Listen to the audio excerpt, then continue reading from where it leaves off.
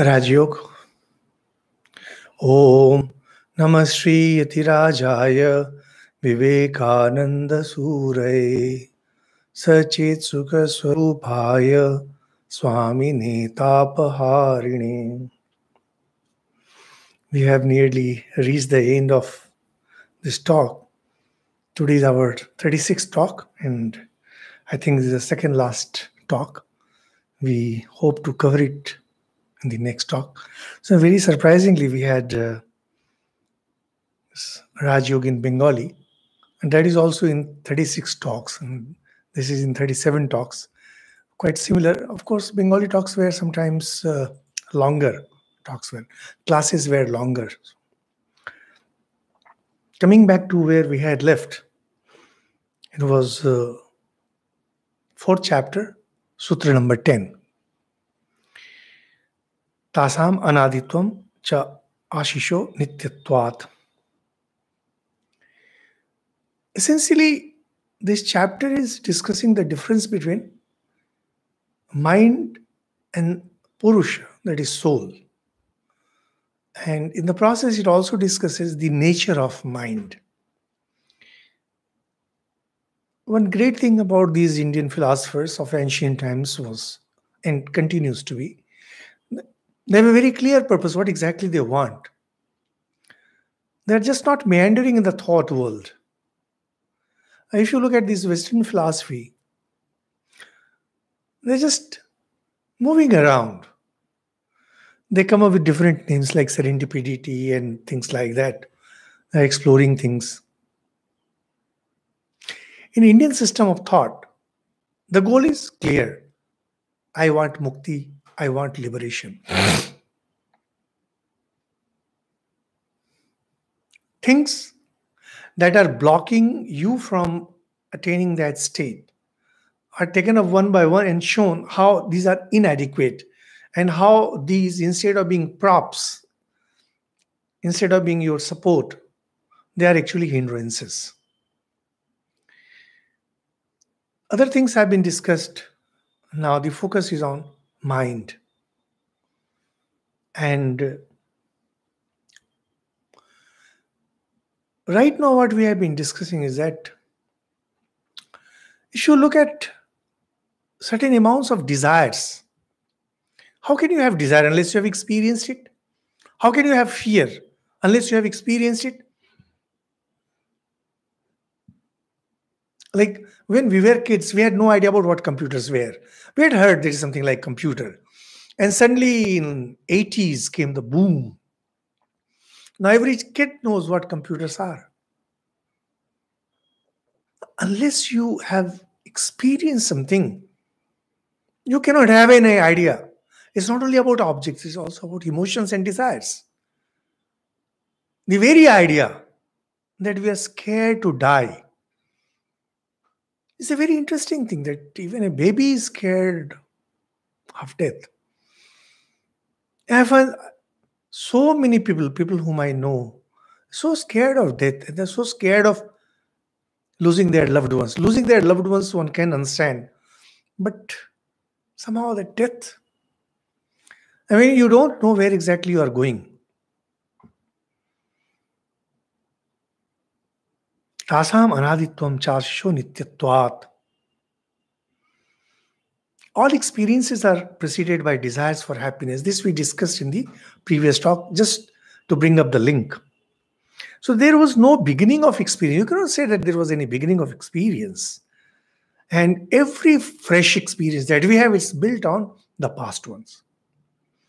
Now how? How is that possible?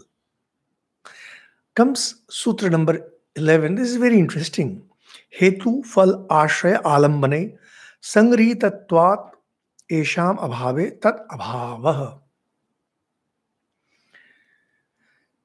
Being held together by cause, effect, support, and objects. In the absence of these is its absence.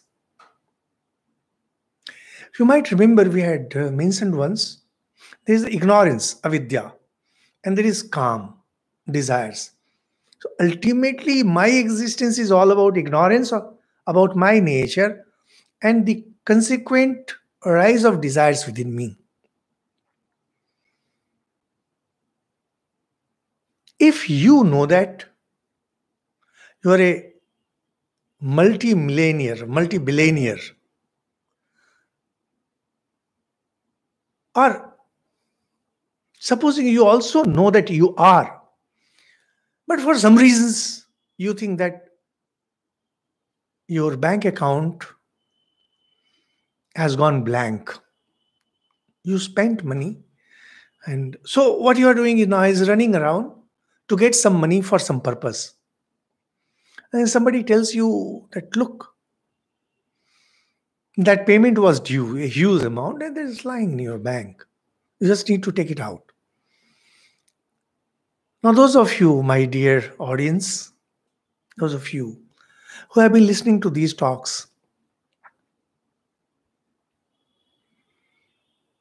by now you must have understood one thing, that at least theoretically you understand that you are not this body. Theoretically you understand that actually you are the soul, and yet you are not able to be established on that. Why? It's something like that billionaire, or in Indian language, karodpati. Billionaire may be the larger sum, coming down a little. You have crores, tens of millions. You know that. You also know that you have lost. You don't know that some reimbursement has come. Even if it has come, you need to go through some paperwork. Right now you are going through those paperwork, because by now you know what you are. What is that paperwork? To get rid of those desires. Desires that make you run here and there. We are all continuously in search of happiness. You think that if you can do this, you will be happy. If you think that if you can get rid of this, you will be happy. Happiness always eludes you. Why? Because there can be no happiness in nature. Happiness is to be established in your own nature, not after running the external nature. How to destroy it? The only way is if you can destroy the mind. People who commit suicide, they don't realize that they are destroying their bodies. Their mind will continue to be there. And this mind, this is hetu, phal, ashraya, alamban. Says avidya, then there is purushartha. We will explain. Then there is chitta and there is visaya. The four things. Visaya is the objects. And chitta is this mind stuff. Purushartha, desire to acquire. And ultimate ignorance. Avidya, kam, karma. Put very simply, there are objects and there is ignorance. There is a desire and your action, purushartha. Now these four, when combined together, they keep desires alive. If you want to destroy, if you want to destroy the whole thing, you need to get rid of mind. Unless you can get rid of mind, desires will continue.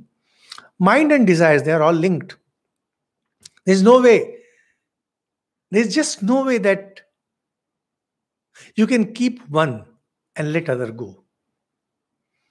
They're synonymous. Mind is synonymous with desires. If you have desires, you have mind. Now, it's a very interesting thing. Those of you who are familiar with Sri Ramakrishna's words and teachings and life know that whenever Sri Ramakrishna went into samadhi, now he being an incarnation of God, he being God, even if his mind merged in his that true state where he was established in what he was, he had to come down because he was here for the upliftment of the masses. So he himself says that he used to keep some desire in his mind before going into that state. And what were those desires? Then he would take some water. He would do this, he would do that. Because those desires were there, even though he went into samadhi, he had to return. Why he had to return? Because the desire made the mind alive. Those of you who might have read my storybook, Kratu. In Kratu, it's that. Kratu now wants to merge into that infinite. But he has that one desire, just one desire left, to find his friend. And he cannot cross that wall. If you have the slightest desire, mind will be there. If you have mind, you cannot cross over. Hetu fal ashraya alam mane. Sangrihitvatvat esham avave tadavavaha. These four have to be destroyed. Unless you can destroy these four, desires will not be destroyed. See, it's like huge net. You hold one thread and all the other threads come along.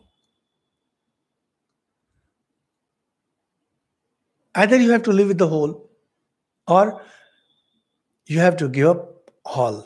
It's just no. There's a famous saying in English, winner take all. If you want to be winner in the world, you have to take the whole. If mind is there, other things will be there. If other things are there, desire will be in full bloom.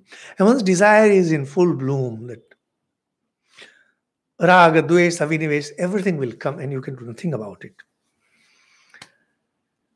Swamiji says, moreover, so long as the senses receive the external objects, fresh desires will arise. If it be possible to get rid of the cause, effect, support, and object, that is avidya, purushartha, chitta, and vishaya, then alone it will vanish. Ultimately, ignorance has to be burnt down by knowledge, the knowledge of who you are. So, now comes, it's a very interesting sutra, number 12. Atit anagatam swarupato asti adva bhedat dharmanam. The past and future exist in their own nature. Qualities having different ways. See, it's a very interesting thing about this book is that if you read the sutras, you cannot understand anything. Even if you read it in English, you really cannot understand. Swamiji had delivered elaborate talks. And when these were edited into a book, it's a very good book. And well, I personally follow only this. Many of my friends have said they cannot understand anything. Actually, this is a scripture. Raj Yoga is a full scripture. And being full scripture, you need to study it under a teacher. Unless you study it under a teacher, you cannot understand anything. Starting Sutra 12, Yoga gets down to contradicting two important schools of Buddhism. Shunyavad, Kshanika Vijnanavad. According to Shunyavad, everything comes from non-existence. Existence come into being from non-existence. And this confusion has come from Lord Buddha's words, nirvana, which means to get extinguished. We won't go into the details of Shunyavad. It's beyond me. I'm not even a student of Buddhistic philosophy. Just to tell in brief, we can say there are three prominent schools of philosophy in the Western world: objectivism, idealism, and realism. This we have discussed earlier. We have also discussed in Inspired Talk series. Objectivism means objects are really there. In idealism, everything is in your mind. Broadly, these are the two schools. Now, if you look at yoga philosophy is nearer to objectivism, but not fully, because we discussed in one of the earlier talks. how objectivism is just not possible. However, as far as yoga is concerned, objectivism is objects are accepted as true, but there is a very strong play of mind in the form of a reaction of the mind. Those of you who are interested in this discussion can listen to our first and second talk, and you will know where Swamiji explains that what is world. Here is this pen, and sensation from this pen comes to my mind. My mind throws a reaction. This reaction is my knowledge, and this reaction is my world. This being so, now when I say this pen, where from this pen came? Did it come from Shunya? Or did it always exist? At least before its creation, before its manufacturing.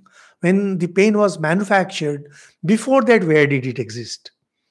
Now, according to Shunyavad, it did not exist. And once it's broken down, it will cease to exist.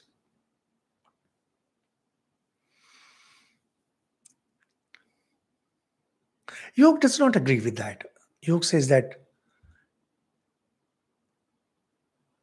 an object was always there. It will continue to be there. Sometimes it is manifest as object.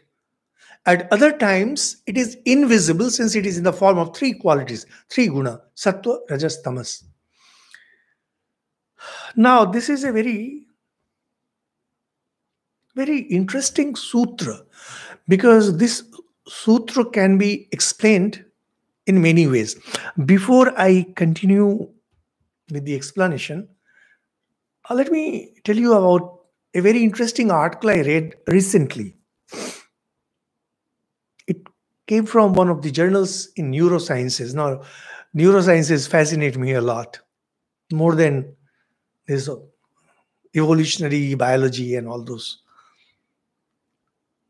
Now there is one Tony Kofi. Many of you might have heard his name. He's a very successful jazz musician. Cellist. He plays on saxophone. So he has even won many awards. I don't know much about him. When I was going through this article, I was surprised to read. He himself has narrated that when he was 16, just 16, he was not into music. And once he fell down from the third floor of the building. And he himself described that time seemed to slow down for him. Sri Ramakrishna also describes that when he enters Samadhi, time slows down. Time stretches. And then he saw a series of complex images, flashing before him. Now see, if we talk about these things, people will doubt us. People will laugh at us. Now he is an American, he's a magician, nothing to do with spiritual, absolutely nothing to do with spiritual. He's just narrating his experiences.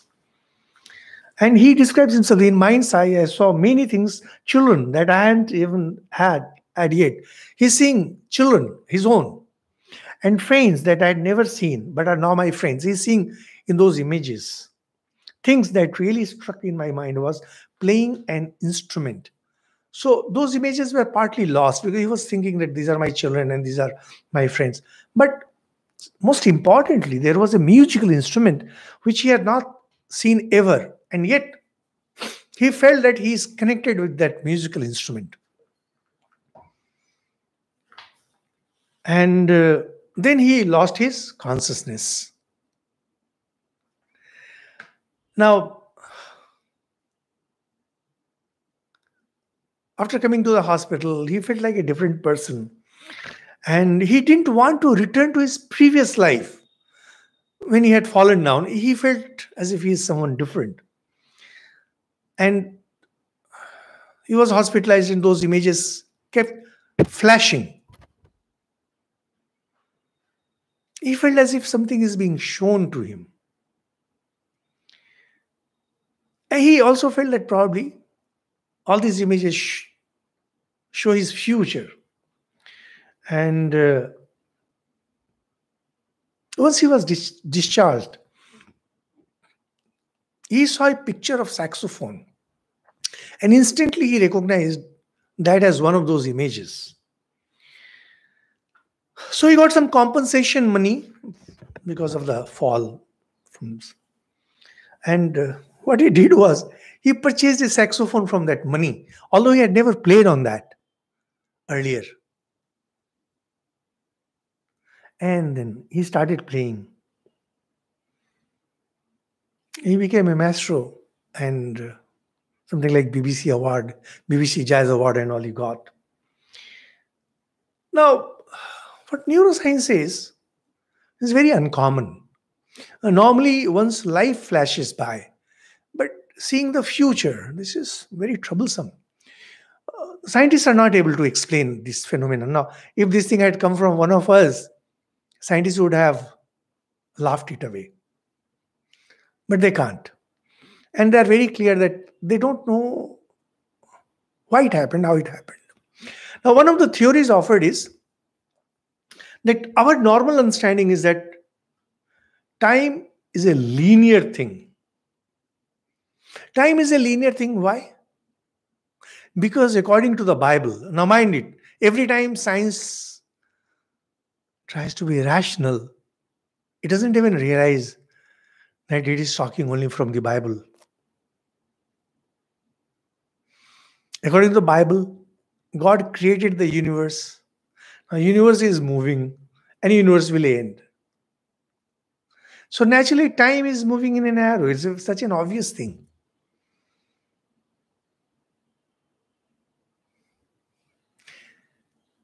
We Hindus, or rather Indians, that is Indian system of thoughts that includes Buddhism and Jainism and Sikhism.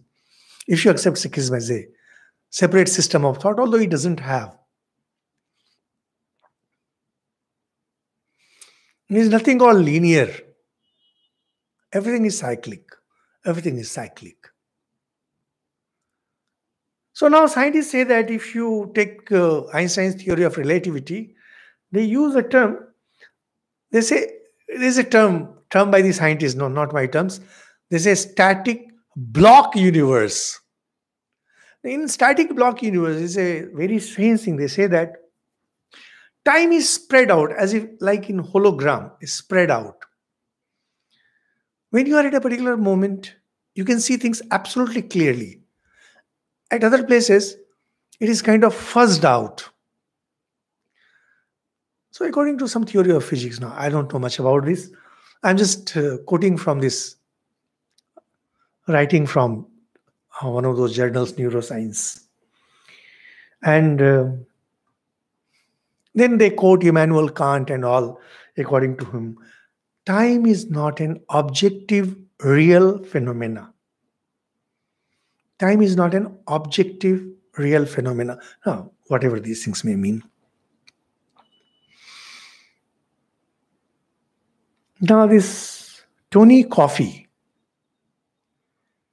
if you accept his words as true, for example, those of you who have studied Sri Ramakrishna's biography, Sri Ramakrishna had many predictions for many.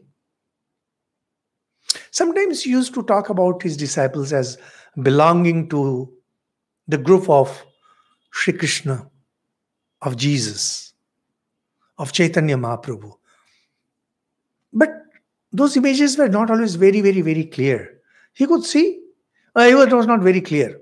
And he could also see future. Not the way we see, say, this pen.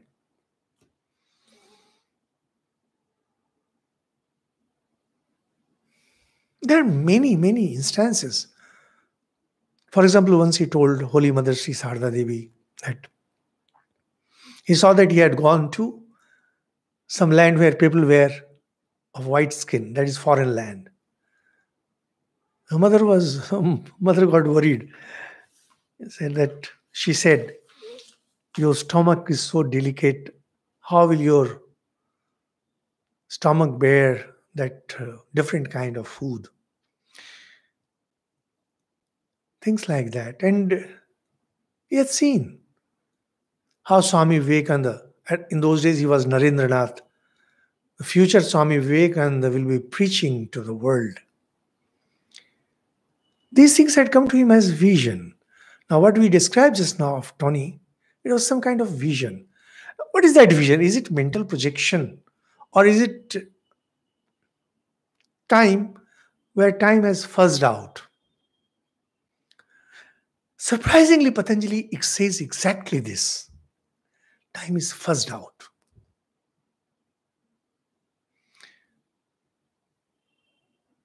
It's like hologram. In hologram, what happens? The same picture is spread out. When you're focusing at one point through some instrument, you see it very clearly. Other places, they're all fuzzed out, spread out. Swamiji says the idea is that existence never comes out of non-existence. And that is why the sages were known as Kavi. Kavi, one who can see past, present, and future. The famous expression is Trikaldarshi, one who can see past, present, and future. Lord Krishna tells in Gita, I know past, present, and future. Whole thing comes to him as a complete picture. Patanjali says that past has gone into the grave. Grave of what? Time. And future is waiting in the womb of time. Now, all these popular sayings that we come across, that past is gone, future is yet to arrive, no, these are not true. They're all there. Nothing goes away. Nothing goes away. Everything stays. Just that you are able to perceive something. Our senses and our mind are structured in such a way that you can see a particular picture. If perchance your mind goes backward or forward, you can only see fuzzed out pictures. I hope the idea is clear. Te vyakt sukshma gunatmana. They are manifested or fine being of the nature of the gunas. So the past and the future, they are sattva, rajas, tamas in that state. So they're thinned out kind of. So whose gross state is the sensible universe. The universe that we are seeing is a gross state. Past and future arise from the different modes of manifestation of these gunas. There are the different modes of manifestation. They are not purely sattva, rajas, tamas. They are different mode. Now, by chance, if your mind can go into that mode, you can see your future. You can see your past. In fact, the famous term Jati Smar, one who can remember all his past births, which we mentioned, that if a person gets established in aparigraha, not accepting anything, he remembers his past life. Not that you can go and change the past. They will come to you as images. Now, this is very interesting. They will come to you as images. You cannot go there and change. You can just see. You will not be seeing even a clear picture. Forget about interfering. Even Sri Ramakrishna, when he was describing his vision, both of past and future, you can very clearly feel through those descriptions that the visions were not as clear as we are seeing things right now. Now, when he was experiencing God, it was clearer than the universe that we see. But the events when he was seeing, they were not as clean, not as clear. Now, if this be true, and Patanjali is very clearly stating it's like this, then this Shunyava, things coming out from nowhere, merging into nowhere, cannot hold. They don't hold. Parinam ekatvad vastu tattvam. Surprisingly, Patanjali says that these are born of three gunas, but their coordinated result is one single object. Can you imagine? It's so amazing. This pen, this is born of Sattva Rajas Tamas, and this microphone, this is also born of Sattva Rajas Tamas. However, their coordinated effort, the coordinated result is such that this is microphone and there is a pen. So actually the changes are coordinated. Changes are coordinated in such a way. And when they are staying in the future, from the future when they come before us, all the transformations get coordinated. It's amazing. Patanjali is not presenting some philosophy before us, something that you can go on thinking and discussing, and no, he's just stating a fact which you need very badly so that you can get out of this world.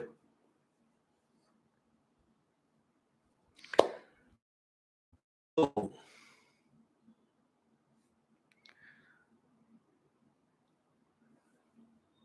this sutra also explains the fundamental difference between mind and matter. Although mind is matter, but as far as objects are concerned, objects are getting transformed. That means they are moving from the subtle to the gross, from the fine to the gross at certain speed. And mind is moving from fine to the gross at certain other speed. And that is why we are able to observe them. So, essentially, they mean to say that objects are always there and they present to us as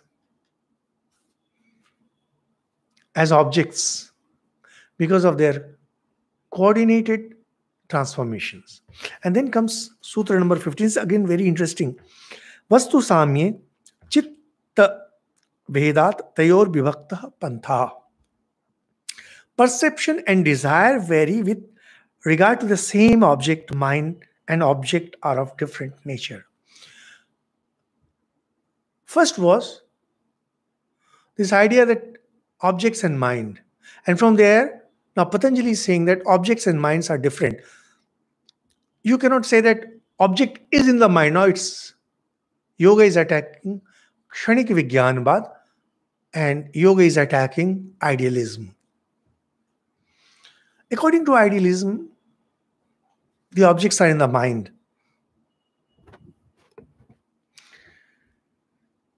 Now, if objects were in the mind, that is, if kshanik vigyanavad is true, then there are certain problems. There is a dream. When you sleep, you see a dream, and that dream is exclusively for you.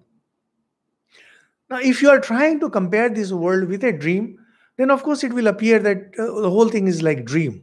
Perfectly all right. But when we look at an object, any object, let's say there is sweet meat. There's one chocolate. Now we find that this chocolate creates happiness in some, creates misery in others. If somebody who has the problem of weight or problem of sugar, diabetes, and some people get obsessed, and some people are indifferent. Now we monks, were indifferent to lots of things.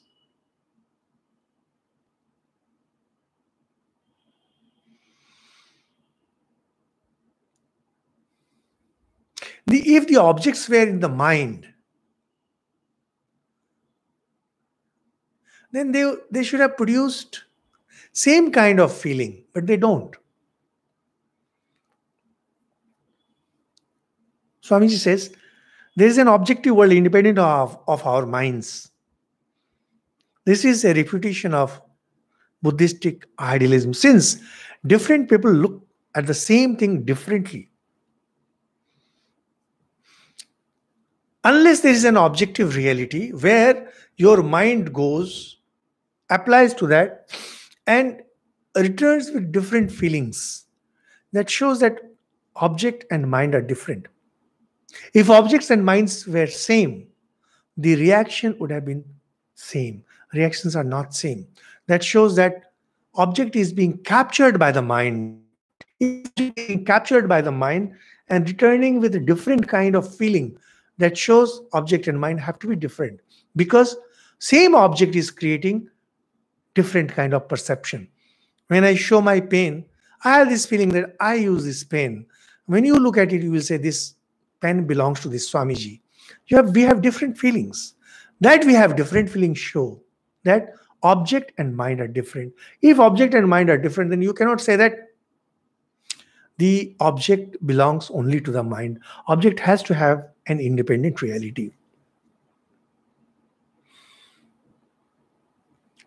So,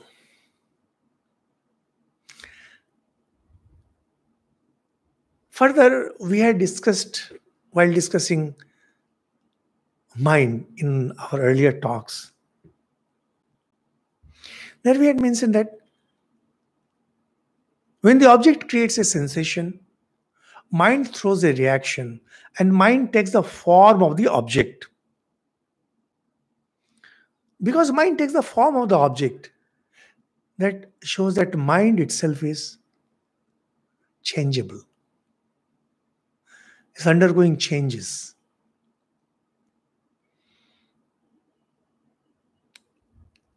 This creates a very serious situation. Tad uparag apekshitvat chittasya vastu gyata agyatam. Things are known or unknown to the mind, being dependent on the coloring which they give to the mind.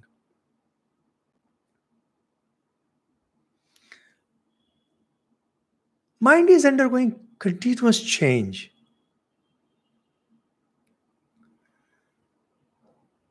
It is aware of lots of things. Mind is aware of objects. Mind is also aware of time.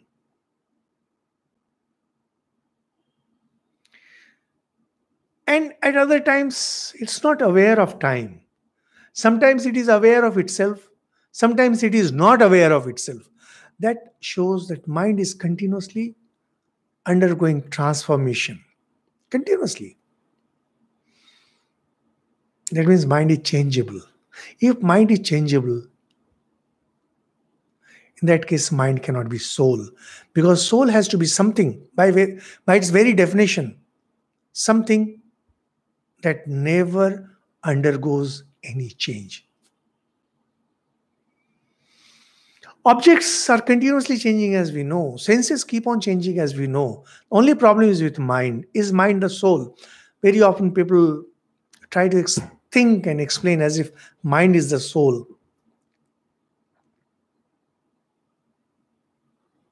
But mind cannot be soul. Mind is continuously changing. It's continuously getting transformed. Transformation is the way of existence for mind, as we explained. First, mind takes the form of the object. Second, mind is aware of time. Mind is at other times not aware of time. Mind is aware of certain objects. Mind is again not aware of certain objects. Mind can study itself. Sometimes it cannot study itself. That means mind is never steady.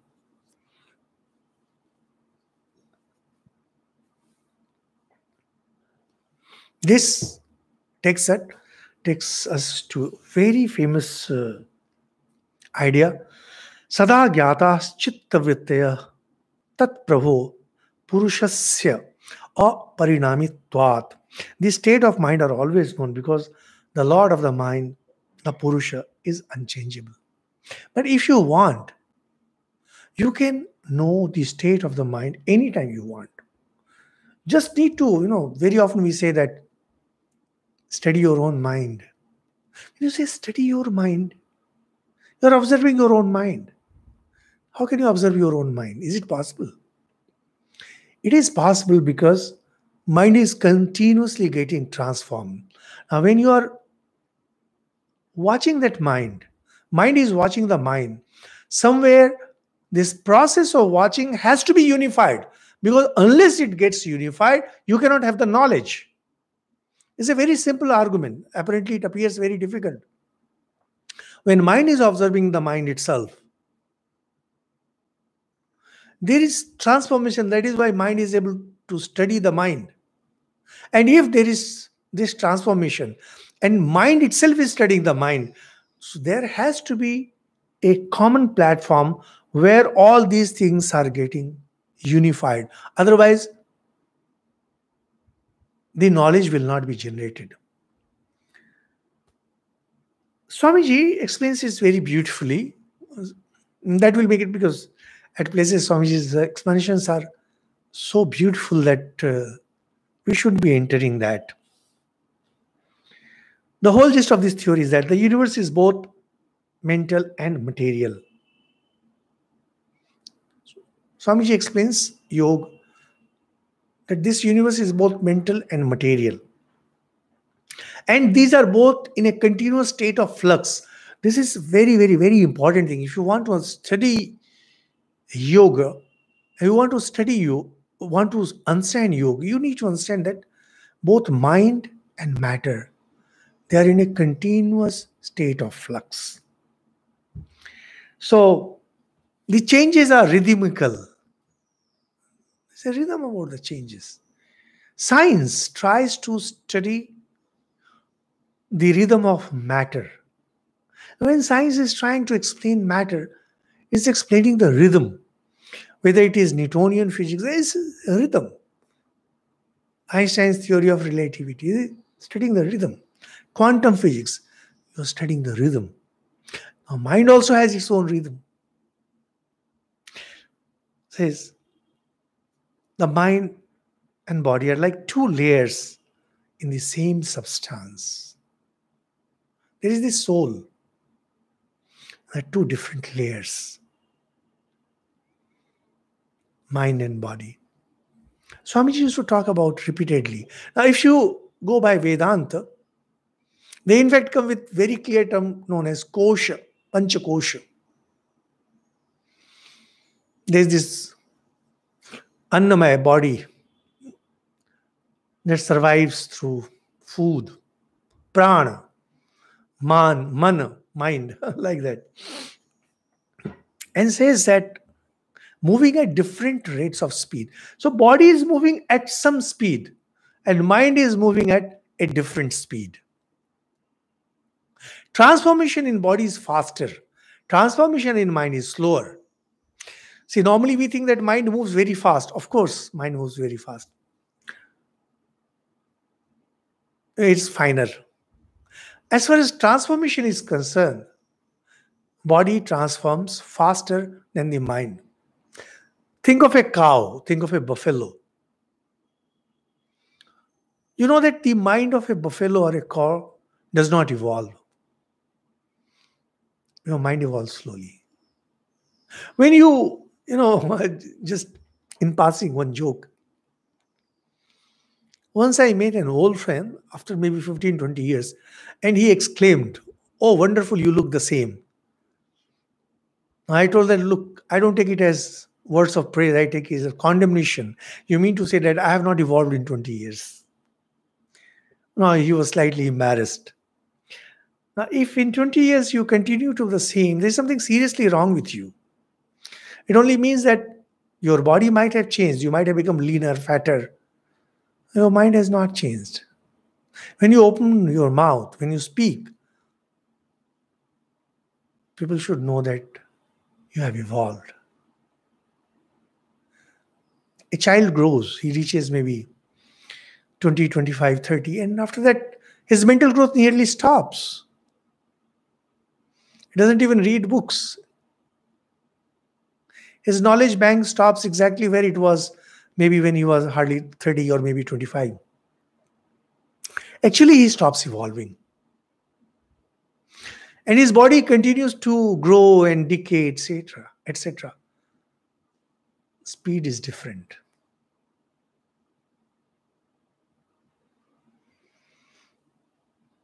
So, from there, you see, Swamiji takes the example of relative motion. And we were talking about transformation. So, Swamiji said, how is the mind to perceive? It's also in flux. Therefore, another thing is necessary which moves more slowly. It's not about transformation. Whole thing moves much more slowly, and this is soul. So you have matter which is moving very fast. There is mind which is moving a little slower, and there is soul that never moves. You go to a railway platform and you find two trains simultaneously leaving the station. One is moving faster, maybe one is an express train you're going through, and there is passenger train. So you can very clearly see that one is moving faster, another is moving slower. And there is a railway platform itself which is not moving. Soul is something like that. There is soul, there is mind, and there is the body. Swami says, logic compels you to stop somewhere. Now, this is one very serious problem with Kshanik Vigyanvad, and Swamiji repeatedly attacked Kshanik Vigyanvad on this. You just can't say that everything is in flux. How do you know then? Something has to move slower. Otherwise, you cannot say that this is moving.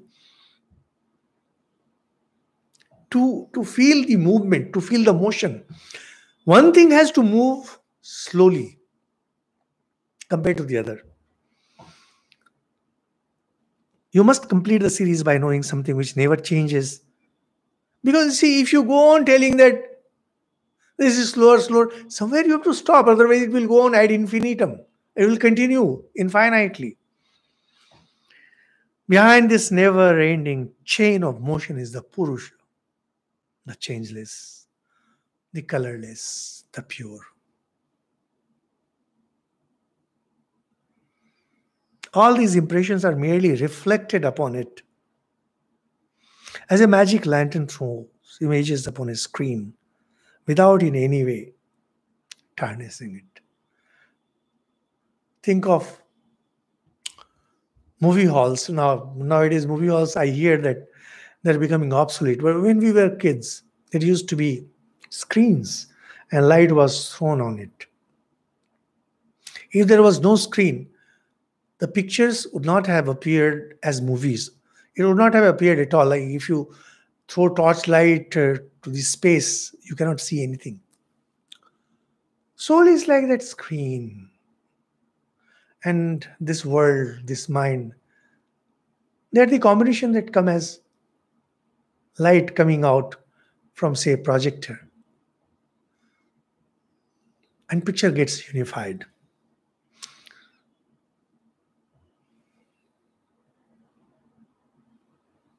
The idea is to say that mind is continuously changing. And there has to be a platform where all these things unite. They form a cohesive picture.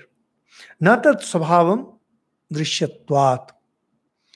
Now, since you can observe your mind, it cannot be swaprakash. It cannot be self-effulgent. The mind is not self-luminous, being an object. They use a very simple argument. Objects cannot have light of their own.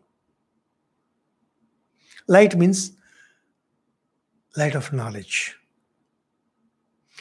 And Swamiji, in his inimical style, says, tremendous power is manifested everywhere in nature. But it is not self-luminous, not essentially intelligent. Intelligence is not in objects.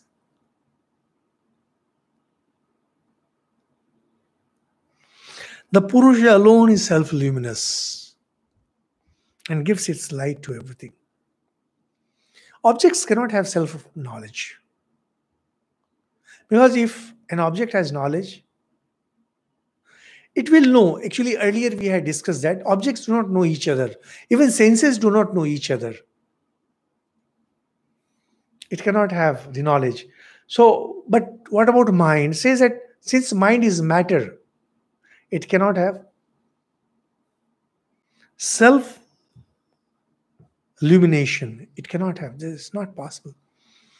The Swami said tremendous power is manifested everywhere in nature, but it is not self-luminous. Swamiji had this wonderful style of explaining things in an entirely different way, in a way that we can understand, we can appreciate. If the mind were self-luminous, it would be able to cognize itself and its objects at the same time, which it cannot. If you observe your mind, you will see that when you observe an object, you observe an object. You cannot observe the mind itself. Whole thing moves so fast that actually we are not even conscious of it. These things require some contemplative silence. When you are watching this pen, you observe this pen, not your mind. When you observe mind, you forget this pen. When you meditate, meditation means to get out of all images, to move out of all sensations. That is how you can contemplate on your mind. If you want to contemplate on mind, the world has to go. And if you're looking at the world, mind goes away. If mind were self-luminous, then it could have done both.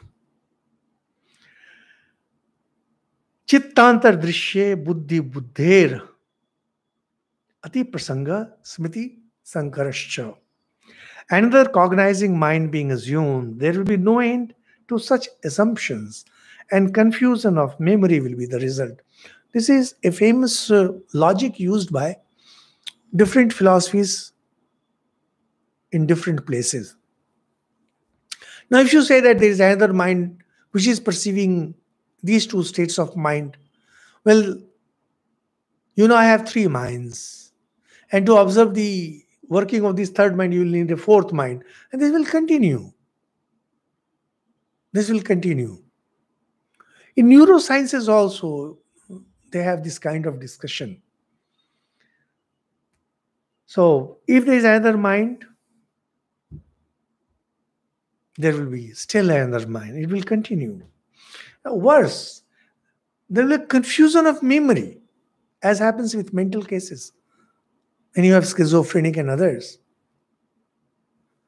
there is a total confusion in the brain. And that problem will come to every person if there are too many minds within a head.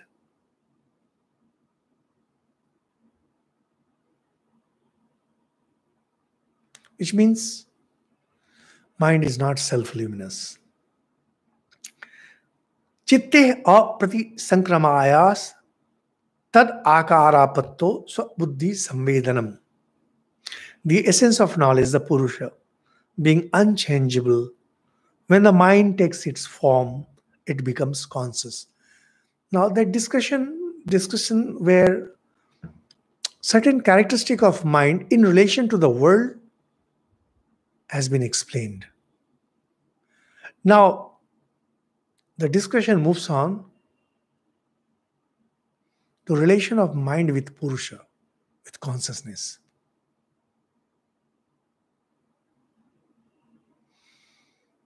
It says, the essence of knowledge, the Purusha, being unchangeable.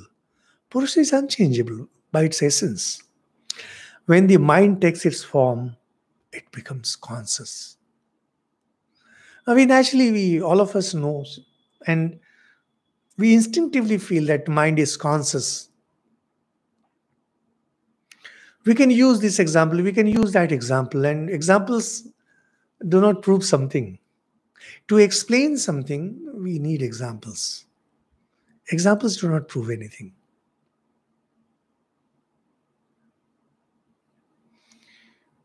What yoga says is that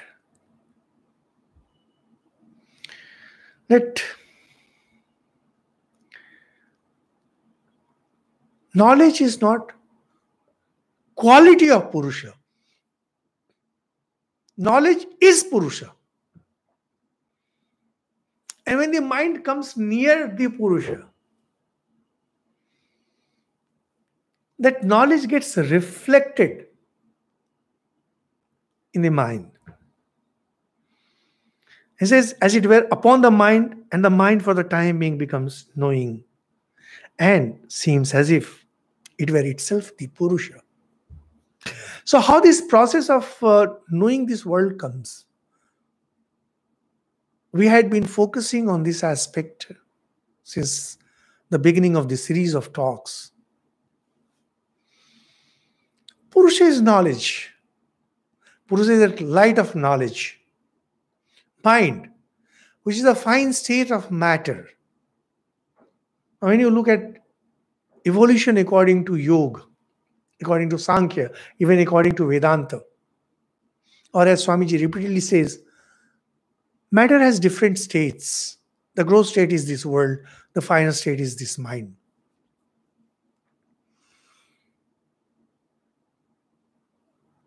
Knowledge being beyond gross and fine is a solid, unified thing.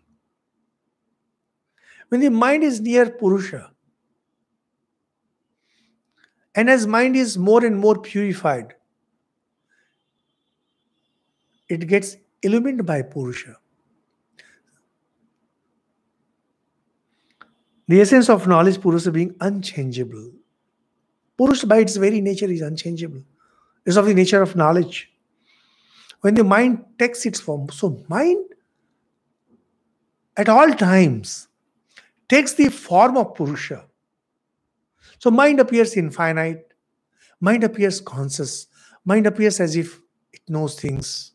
It's all mind. And that's why in the Western world, whenever they talk about consciousness, they're talking about states of mind. They don't understand Atman, they don't understand Purusha, they will not accept that. Of course, it does not matter with us. Whatever Patanjali had to say, he has explained in this yoga. If you want to believe it, if you want to practice it, you do it and you will know. If you don't want, you just want to argue, you go on arguing. There is no end to arguing, nor can you reach any conclusion. The purpose of yoga, goal of Patanjali, is not to explain mind. It is a stepping stone. He just explains, well, how mind is luminous. It's near Purusha. If you want to understand, the best example is tube light or any of these lights. Electricity passes through some gas. There's some kind of subatomic illumination. Particles become lighted up.